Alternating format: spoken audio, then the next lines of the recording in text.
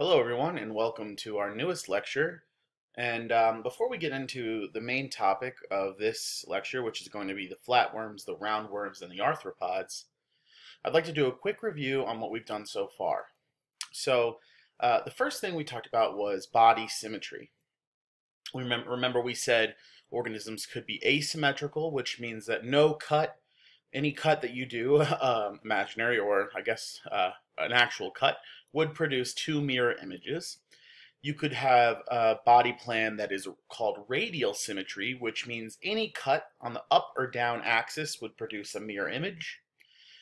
And we could have a body plan that produced bilateral symmetry, where only a vertical cut from the front to the back produces mirror images. And I said if you look in the mirror, you'll notice that we as humans are bilaterally symmetrical. Then we talked about diploblasts versus triploblasts, and we talked about the presence or the absence of a body cavity, which we called the coelom. And which opening did the blastopore become? If it becomes the mouth, that organism is known as a protostome. If it is the anus, like in humans, we are called deuterostomes, or organisms that have that are called the deuterostomes. Then we talked about sponges. Remember, sponges are the first multicellular organisms. That large opening on the top is called an osculum. They're fed through choanocytes, and it sticks into the spongiocele. The choanocytes have a single flagellum that beats, and there's many of them, many of them, and it beats and it moves the water through the spongiocele and traps food particles. And remember, those food particles have to be very tiny, microscopic, smaller than cell size. And those food particles get eaten by cell eating, which is called phagocytosis, whatever you want to call it. But that's how sponges eat. Then we talked about cnidarians. They have a polyp body plan and a medusa body plan, and they have those specialized stinging cells called cnidocytes. And then there's those nematocysts, which are the organelles that fire and immobilize prey. Cnidarians have two types of tissues, epidermis and gastrodermis, but no organs. And they have one opening that serves as both the mouth and the anus, which means that they have an incomplete digestive system. Then we talked about the anthozoans, literally flower animals. They're carnivores, they catch prey with their tentacles, but they mostly rely on those tiny microscopic algae called zooxanthellae that can do photosynthesis and give them extra energy. They have no medusa body plan, just polyp form. And those are your sea anemones, sea pens, and corals. We talked about the Scyphozoa, and they include all the jellyfish, and they're modal, which means they move around, exclusively marine, meaning they only live in the ocean. 200 described species. The medusa here, that's the medusa, is the dominant stage in the life cycle, but there is a polyp stage at some point during their life cycle. Then the cubozoa, or the box jellies. They're similar to jellyfish. There's just some minor differences in the tentacles, and they are square in cross section. So cube sounds kind of like square. That's how you remember it. Then we talk about hydrozoans, nearly 3,500 species, and most of them are marine.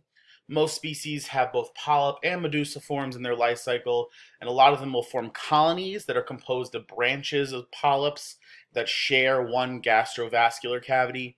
And colonies might be free-floating and contain both medusa and polyp individuals in the same colony. This is your Portuguese manivore, that's what this is, fire, coral, and hydra. From here on out, everything that the rest of the animals that we look at are going to be triploblasts, meaning that they have an endo, an ecto, and now a mesoderm. So before there was going to be only an endo and an ecto, now we have the mesoderm. These phyla are also going to be bilaterally symmetrical, meaning that if you cut it right down the middle, it'll divide them into a right and a left side. They're mirror images of each other like us.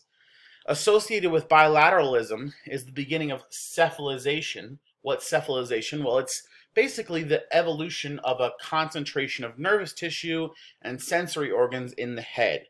And basically, if you look, we've got eyes and a brain up there, so that's cephalization. And it's the organism will first encounter its environment, know what's going on around it. So we're getting the beginning of having a head with a brain and eyes. Okay. So here we go. Let's get into the platyhelminths or the flatworms. Here's just some images of them. If you could tell, here are their little eye spots there for this little flatworm, and this is cephalization, and there's going to be eye and basically neuron firing action happening up here, cephalization. And so these are the flatworms. They are acoelomate, and that means they do not have a body cavity. And they could either be free-living or they can be parasitic. What's a parasite? A parasite is an organism that either lives on or in a host organism and doesn't really survive without living on or in a host organism. It'll suck the nutrients out of the host organism. That's what a parasite is. Again, they have no body cavity, and that makes sense, right? They're flat. Most of them are parasitic, and there's a number of important parasites of humans. There's the Trematoda, or the trematodes, the flukes, which are internal parasites, the Cestoda, which are the tapeworms, also internal parasites, the Monogenea, which are external parasites, and the Tuberularia, which are free-living flatworms like planarians, like that brown one I showed you in that first picture. Flatworms could be predators, scavengers, mostly parasites. They mostly have an incomplete digestive system. If you remember, that means that there's one opening, but it's used as the mouth and the place where you expel digestive waste. They have no circulatory system. They don't have a respiratory system either. They expel gas through cell junctions, which are just places where two cells connect. And so because of that, they are just very, very flat organisms. And they are called monoecious. Monoecious instead of dioecious means that one organism has both male parts and female parts. So that is hermaphroditic, having both male and female sex organs on the same organism. Monoecious. Okay, that's all really we need to talk about with the flatworms. Let's get into the roundworms, a little bit more complex. The nematodes, those are the roundworms. They might be monoecious, meaning they are hermaphrodites, or dioecious, having a male and a female. And if they're dioecious, of course, they will have to reproduce sexually, or they could also reproduce asexually. There's more than 28,000 species, with an estimated 16,000 of them being parasites. Nematodes are pseudocoelomates, which means that they have a pseudocoelom, which means like a pseudo body cavity, and they have a complete digestive system, meaning they have a mouth and an anus. Most nematodes are going to have 4 nerve cords that run along the entire length of the body, on the top, the bottom, and one on each side. The nerve cords fuse in a ring, and that forms a head ganglion, or quote-unquote brain. It's not really a brain, it's just 4 nerve cords, but it does centralize in a head region, so it's kind of like a brain. And also as it does that as well at the posterior, or the tail end of the ganglion. Okay, so that's the roundworms. Now let's get into one of the most diverse set of organisms, the arthropods. Take a look. Crickets, centipedes, wasps, millipedes, scorpions, slugs, lobsters, ticks, worms, and spiders. These are all arthropods, and they're very, very diverse. The name Arthropoda means jointed legs. The arthropods dominate the animal kingdom. An estimated 85% of all animals are arthropods, and there's hundreds and upon thousands and maybe even millions still undiscovered or undescribed. Arthropods have a functional segmentation of the body and the presence of course, jointed appendages. They have an exoskeleton made of chitin, which is a protein.